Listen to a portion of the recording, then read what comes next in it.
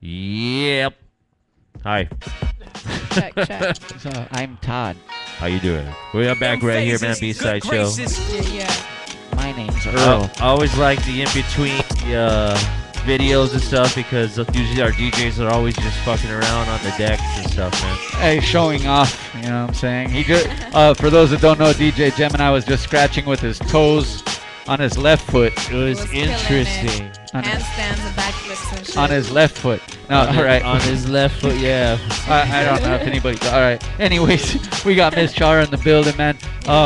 Yeah, we've been seeing you guys. We've been seeing you guys around everywhere and stuff like that. But I wanted to ask you, what first made you fall in love with hip hop? Like, how did it start? Because I'm like, you know, I'm old as fuck, so I can almost remember when hip hop hit me. But yeah, tell me about that.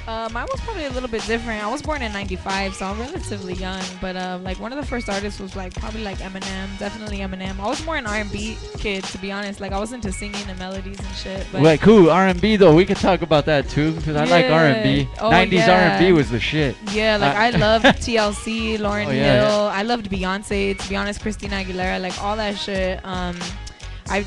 It was a little bit later on in life, but Erykah Badu, Jill Scott, like even the Roots and shit, like damn, that shit goes deep. But definitely R&B melodies have always been like touch my soul. But eventually, like I don't know, I just got into emceeing. Like I knew I could always write, but I definitely got into emceeing. Like I want to say like right along like the times of like the Cypher Effect and stuff. I was just seeing all these people like out of my area and stuff. I got really inspired. I've always been like a writer, but I definitely got really inspired to just pick up a microphone and just spit that shit no matter what nobody thinks, you know? Because it's too easy to fall into what people think about you and whatnot. That's what I love about hip hop, man. We can just vibe out, be ourselves, Yeah, and definitely. everybody is cool with it. You know what I'm saying? Definitely. Honestly, I wasn't aware of that. Like, I didn't really see that side. I'm young, so don't get me wrong. Like, I didn't know, low key. I really didn't know that there was a scene cracking, that people were like that, you know, that would just accept you, whatever you were trying to spit. If it was real shit, like they would just accept you and shit. Whether you're female, whether you're fucking 15, 25, like it really didn't matter. So when I saw that, I was like, oh hell yeah. I wanted to ask you one more question off what you said. You've always wrote.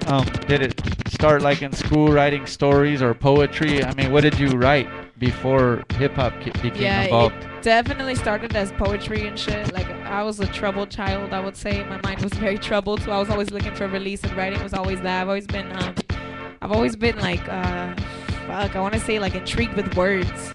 Words have always like intrigued me and just like set my mind into a maze and shit. So it was definitely poetry, and then I started doing rhymes. Like when I was 10, I started writing rhymes. Like we got into a little rap group, I'll admit, but it wasn't nothing serious. You're gonna see, hey, they're gonna throw like when you start getting bigger, they're gonna throw back some old videos. Like this is her group. We when were she like was into 10. battle rap and shit. Like we just thought we liked Eminem, you know. So Eminem, when 8 Mile came out, we were just like, oh shit, let's talk shit, you know. Like, what is Tank Top saying? Lotto, I don't think you. Oh, all right. I was gonna Real go into shit. 8 Mile right now. Hey.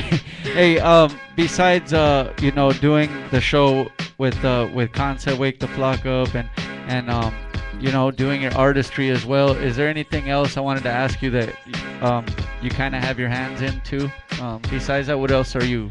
Right now, honestly, I'm just working on my project, trying to non-stop. You know, life gets in the way sometimes. Work, Oh, 9 to 5 and shit. We all you just know said about something that. that hit me right. Yeah, Yeah, I already we all know. know about that. That 9 to 5 really kicks in, and just life in general kicks in. But I've just been trying to steady work on a project, and with the team, I just recently ran into like a music collective and a skate collective called Forever Dedicated. So definitely be on the lookout for that. We got mad shows every weekend. You know, we're trying to just spread the love and spread the positivity and spread the hip hop. You know, anything we can. It's all about evolution. We gotta evolve as people, as spirits, as hip hop in general. You know. Spreading the gospel.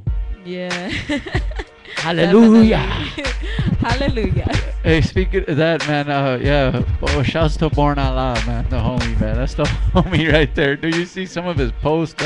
Oh, man, that's the... Anyways, I don't mean to go off track, man.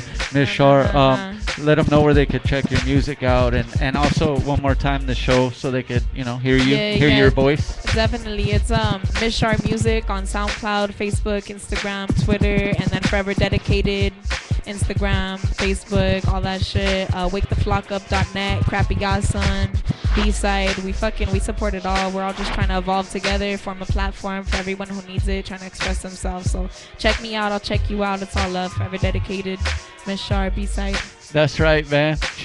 Man, you're a professional. Shit. All right, Concept, you should give her a raise, bro. That's what I'm saying. Where's my raise at? Yeah, no shit. You better kick that paycheck up a notch. All right. Are you gonna rock something for us too here, or what? Yeah, definitely. I got a track for you guys, definitely. Okay, well, we're gonna get into it. We're gonna play a video. We'll be right back. We got DJ Gemini in the mix and Miss Char coming up next. DJ Gemini.